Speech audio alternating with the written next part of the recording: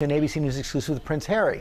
Will Reeve sat down with him to talk about the King, where his relationship with the royal family stands now, and what's next for him and Meghan. Good morning, Will. Good morning, George. We're here in Canada as part of the 1 year to go event surrounding next year's Invictus Games, which Harry founded as part of his work with wounded service members. And he and Meghan gave GMA exclusive access this week as Harry opened up about his father, his family, and his future. In moments, the Duke of Sussex will be hurtling headfirst 60 miles an hour down a winding track of ice in the mountains of Canada. Got foot down. It's all part of his and Duchess Meghan's multi-day tour of the site of Invictus Games Vancouver Whistler 2025. The couple giving GMA exclusive access. Harry's the founding patron of the Games, and for next year's first ever winter edition, competitors, many of them wounded veterans from up to 25 nations, will participate in about a dozen events, including Skeleton, that head-first luge. Harry's trying it and bringing me with him. Make sure that you're nice and relaxed, and then all you have to do is like... It's like a yoga instructor for the world's scariest yoga. I just got a little bit nervous. After a brief safety training, we meet competitors at the top. We are going to be sliding from Maple Leaf Start. We are going to be doing one run from here, reaching up to 100 kilometers an hour. So Arno's first.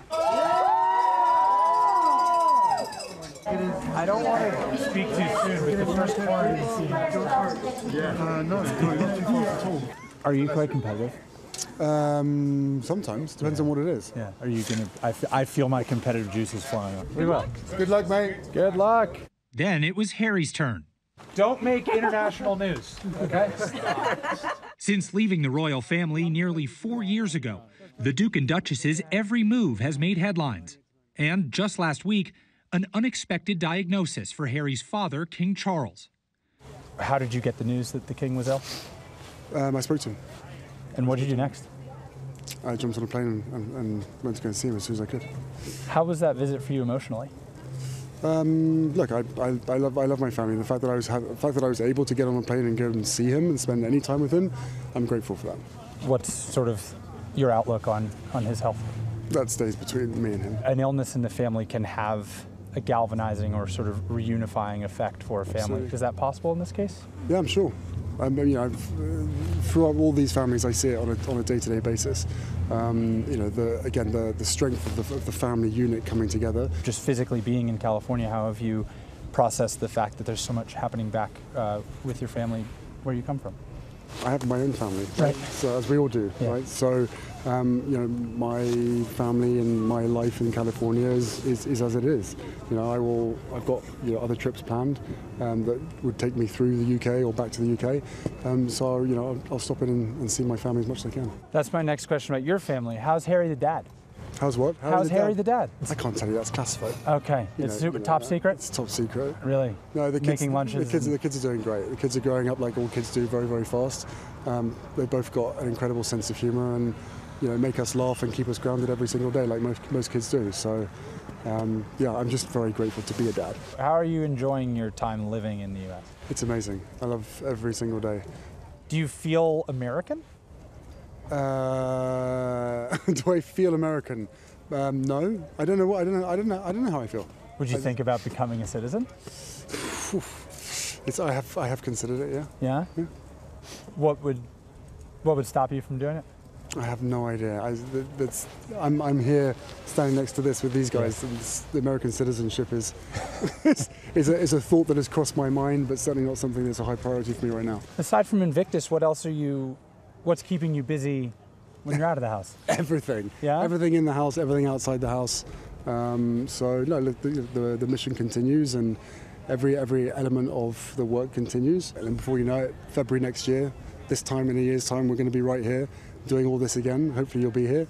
And we're going to have the whole of Whistler and hopefully the whole of Canada screaming these guys on for an epic games. Back on the Skeleton track, Harry making it safely to the bottom, hitting a top speed of 99 kilometers or 61 miles per hour. Oh, man. That was awesome. Good. Well done.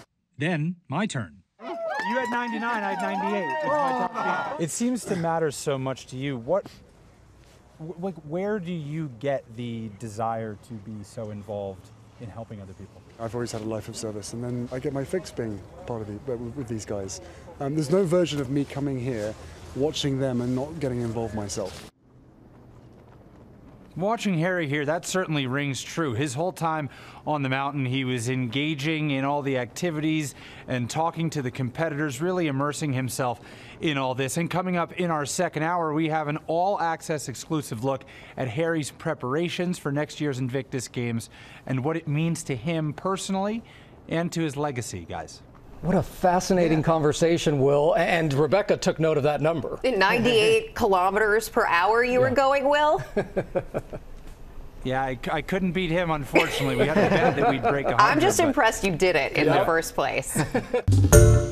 Hi, everyone. George Stephanopoulos here. Thanks for checking out the ABC News YouTube channel. If you'd like to get more videos, show highlights, and watch live event coverage, click on the right over here to subscribe to our channel. And don't forget to download the ABC News app for breaking news alerts. Thanks for watching.